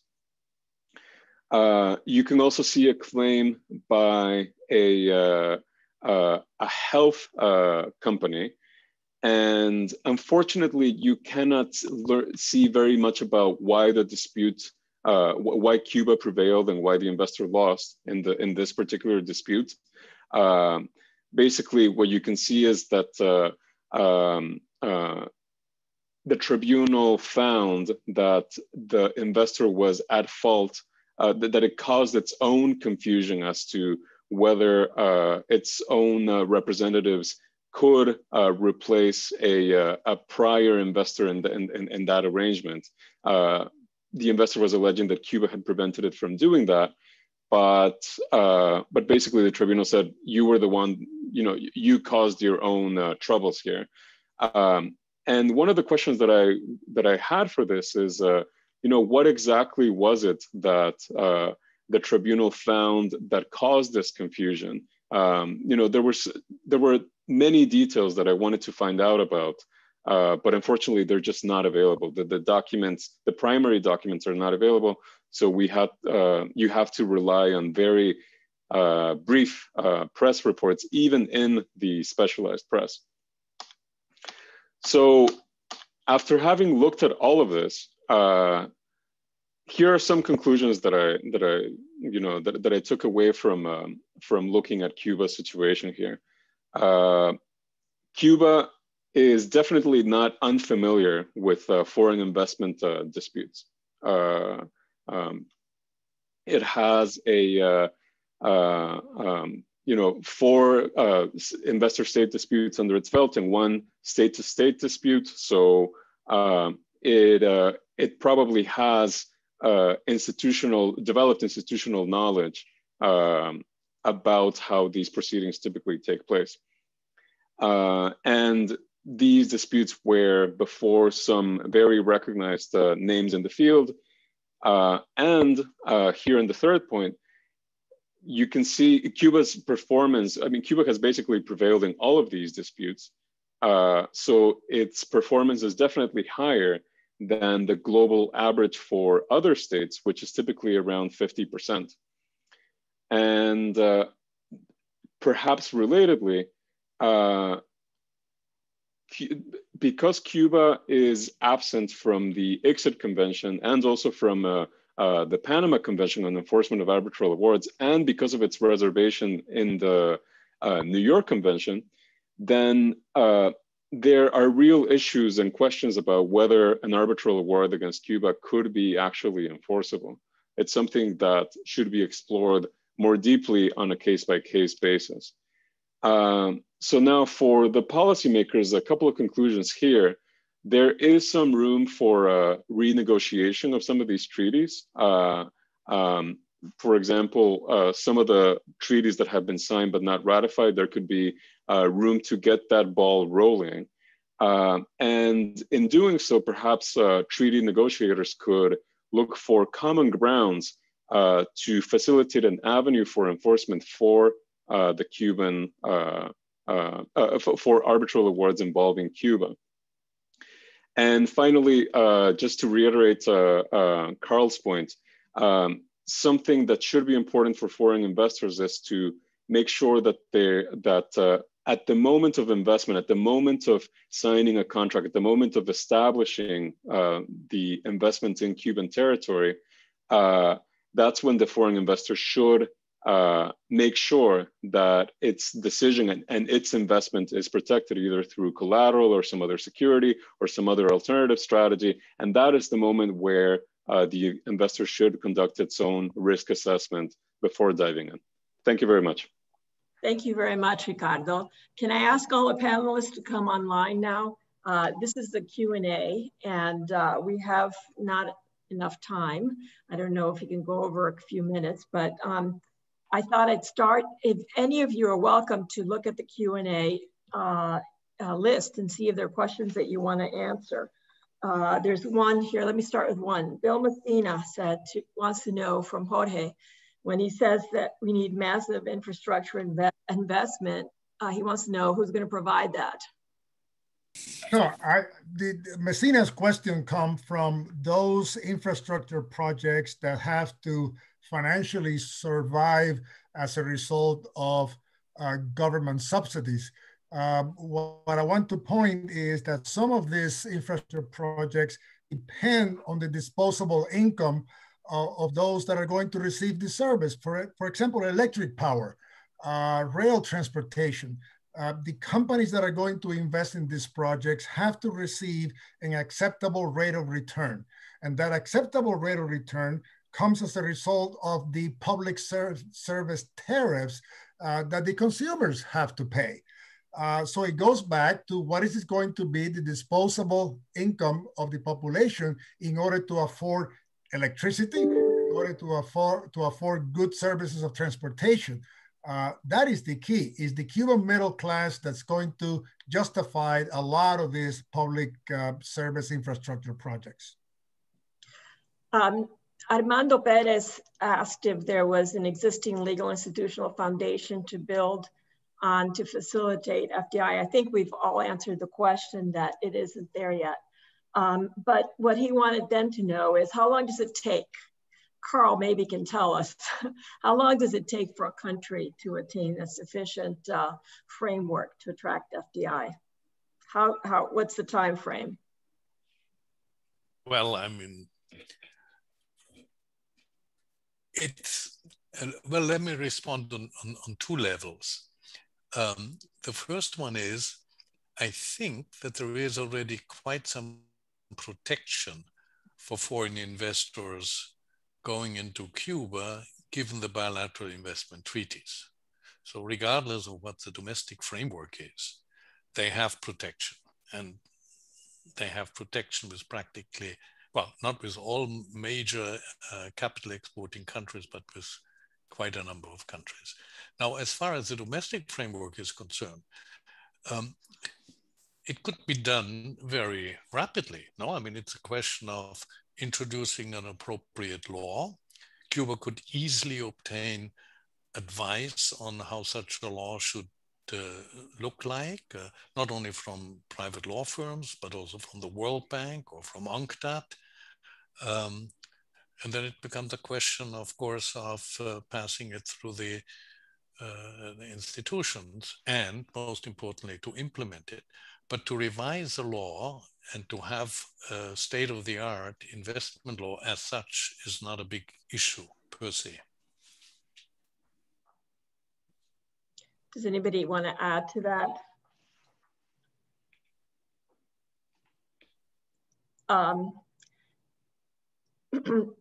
Johannes Werner asked, what kind of guarantees would Cuba have to offer?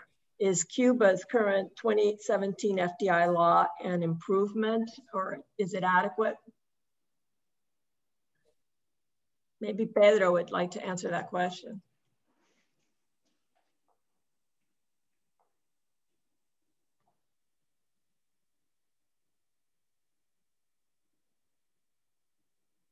Yeah, I think the issue goes a little bit beyond what the text of the law says. And in terms of guarantees, I go back to my comments, which is there has to be a philosophical shift in Cuba away from this absolute commitment to state centralized planning and control of the economy. It was interesting to note that in Díaz-Canel's closing comments at the party Congress, he made a passing reference to Cuba needed to move more in the direction of China and Vietnam. I found that interesting. Whether that's going to actually happen or not is difficult to say, because at the end of the day, Díaz-Canel is a consensual leader, so his ability to work is very constrained by the other stakeholders in keeping him there. But sooner rather than later, reality will impose itself on Cuba, and the underpinnings of the economic and political structure will have to be changed in the direction of providing further guarantees. Okay, I have another question from, I can't see the full name, I think it's Janet Walsh. And the question is, it's critical to FDI to have not just legal structure of financial tax, but also HR infrastructure. Can you respond to what kind of HR infrastructure Cuba has? And by the human resources, I think Cuba has a tremendous capacity in human resource. I mean, it's like a very, it's really astounding how both well-educated, how many well-educated, and how entrepreneurial the culture is, which I think is really important to building an economy. People are very used to problem solving and to working together, and I think they're also very, very sophisticated. That's my impression dealing with Cuba over the last few years. I don't know if anybody else wants to add to that. Pedro, you have been dealing in Jorge. Yeah, I don't want to hog the space, but my observation, as I mentioned, is that certainly my interlocutors were by and large very competent, very smart, all of that, working in a very arid terrain. So once again, I go back to the terrain. It's not the individual. Cuba's problem is not human capital. Cuba's problem is capital and the creation of capital and the ability to generate wealth, to create wealth. That said, Cuba also has a system that is fundamentally ethically suspect of leasing employees. And we see that, for example, in the outsourcing of medical support personnel to other countries where Cuba receives hard currency and pays them in a minimal a stipend. And that's something that has been challenged. It continues to be challenged at all levels. So there needs to be that sort of underlying reform of the system in order to free up that human potential. But the capacity is there. And I think one of the evidences of that is Cuba has been able to generate COVID vaccines because Cuba punches above its weight in biotechnology because of its human capital.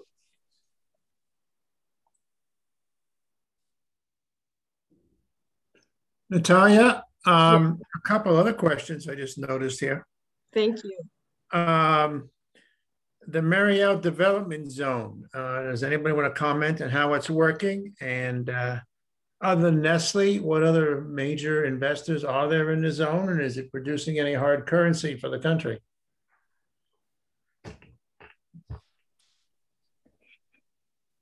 Don't answer all at once. Jorge, I think that belongs to you. Yeah, if you look at the investments that we have looked at, go back to Unilever and Nestle. They're small investments, less than $35, $40 million in the production of consumer products, which again, I question what is the strategy of those two major Fortune 100 international companies. What are they doing in Cuba? Vis-a-vis when they're going to find the competition coming from US companies like Colgate-Palmolive and so on. You have, for example, two small paint companies, General Paint from Mexico and Total Paint from Spain, that have put together a plant to manufacture and blend paint. Cuba's paint monopoly is owned by Vitrales. How is Vitrales and these two small companies going to respond the day that Sherwin-Williams, which by the way entered the Cuban market in 1929, comes into the market as the opening of Cuba eventually, hopefully, will take place. So to me, when you look at the companies that are today operating in Mariel, they're small cap companies that are trying to take opportunity short term. They're entrepreneurial companies and they're looking for a short entry strategy, because when Cuba opens up, they'll have to face Porter 5 forces analysis. In other words, they're going to have to face what the market will give them. Okay. There was another question about Cuba's foreign investment law. Is it adequate? I think the answer to that is pretty clear. No, but somebody would want to comment on that. And Mary, if I may, there was another question that asked if, I think it was Mary Speck asked the question and said, is there support in Cuba for FDI? And I invite other panelists to answer the question. I think there's certainly verbal support for FDI. They've made the at least at the recent Party Congress, they again emphasize how much they want FDI. The question is, in my mind, is, are they willing to make the changes that are necessary to attract it? Go ahead, Pedro and Jorge and Karl and Christina, whoever. No, one short comment. Pedro Freyre, your presentation going over the Cuban Constitution, to be honest with you, opened my eyes. Structurally, the 4 or 5 articles that you outline in Cuba's Constitution really puts a lot of question on long-term major capital investment in Cuba. So thank you, Pedro, for at least waking me up as to the major obstacles that lie in Cuba's Constitution that someday, somehow, I suppose will have to change. Karl, do you want to add anything? Well, as was pointed out during the webinar, Cuba is not a big market. So it's not necessarily that attractive for many companies, particularly if they have to choose to invest in Cuba versus Brazil or China or whatever. And of course, there are political obstacles.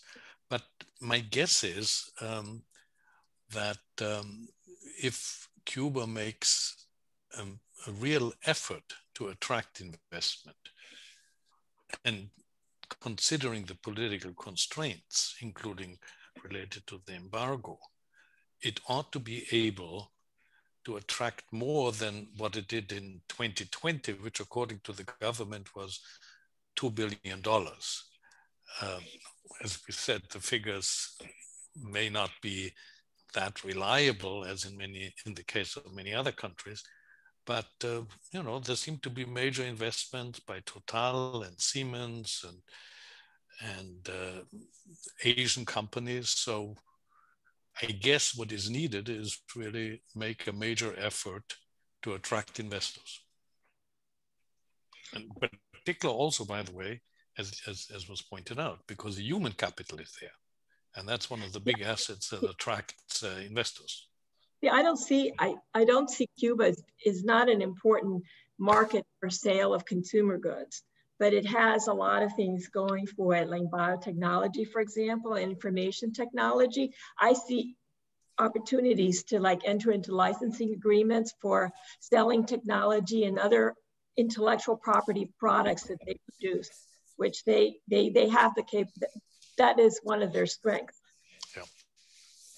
I would add to that sometimes the end of the discussion is not only on whether the domestic law on foreign investment is adequate, because you can supplement if there's a country without a foreign investment law, for example, that can be supplemented by a robust and effective international treaty structure that the country has agreed to. So, you know, if you have foreign investment treaties that provide adequate protection, and if you have signed on to international arbitration enforcement conventions that are effective in an effective manner, where an arbitral award could be enforced, for example, I, as a foreign investor, that's something that would also give, in addition, or sometimes even in lieu of a robust foreign investment law domestically, that kind of international framework is something that would also give me peace of mind as a foreign investor. And if I may just add a footnote to that, I mean, Cuba has quite a number of bilateral investment treaties, so it has these protections in place. And if you could clarify one thing, Ricardo, do bilateral investment treaties not also cover contractual arrangements, management contracts, etc.? In other words, you don't have to put money into Cuba. Even a management contract can be protected via bilateral investment treaties. Yes, of course, Karl, as you know, treaties can cover that. It will depend. There is slight variation across treaties as to what they cover. And I know you and I were thinking about umbrella clauses and all of that. However, you know, in Cuba's case, there is some variation across treaties, and you do see some of that. So it's important. It's really critical for the investor to, at the moment of making a decision, to really do their due diligence and look at what these treaties cover. Now, in addition to that, what the foreign investor needs to do is if there's a dispute and if there is an arbitral award, what's going to happen with our arbitral award? Am I going to be able to enforce it? Where, against what assets? You know, all of those questions need to be answered, as you know. We're now gone over the allotted time. Would anybody on the panel like to say anything else, add anything?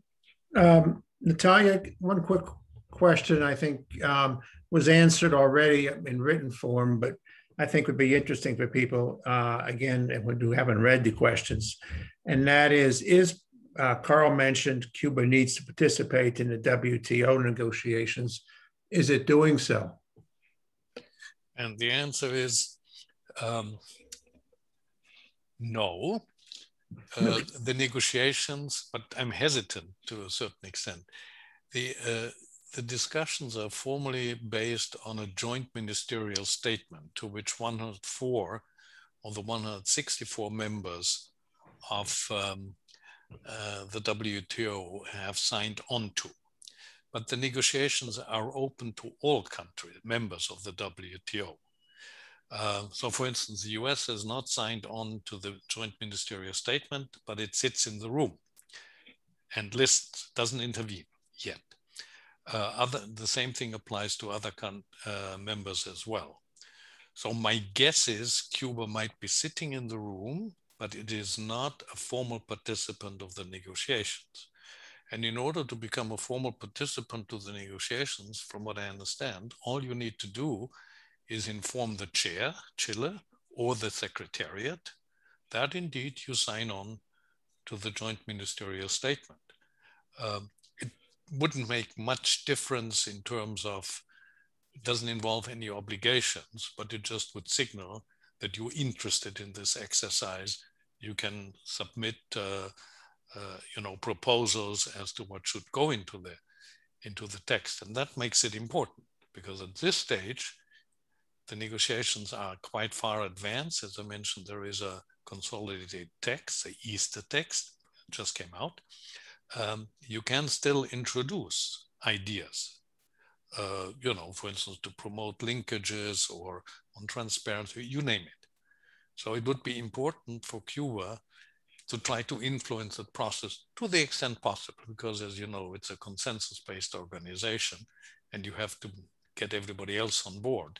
But since we are talking here about very technical measures, as long as they are reasonable, it should be possible. The point is, if you're not at the table, you take the risk to be on the menu. So I think that's a wonderful way to wrap up this conference. I wanted to thank all the panelists and then all of the people who've tuned in. We really appreciate your interest, and I really appreciate all the hard work everybody put into this, and thank you. Thank you to ASCE and to Columbia Capacity Building Project at Columbia Law School.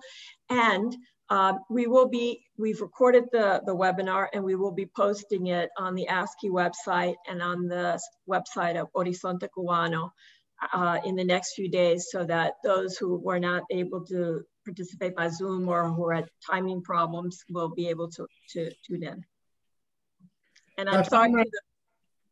If I might just add, Natalia, I wanted to thank you on behalf of ASCE for putting this webinar on. I don't think anybody here can appreciate just how difficult it has been to get all these great people together, bang heads and get them all together at one time. And you've been working on it for months, and you've done an excellent job, and you're a credit to ASCE as well as your own organization. So thank you very much. Thank you all. I appreciate your collaboration and your support. Thanks. I agree. Thank you, Natalia. Thank you, Gary. Okay. Bye-bye. Pleasure to be with everyone. Bye. Bye-bye. Thank you.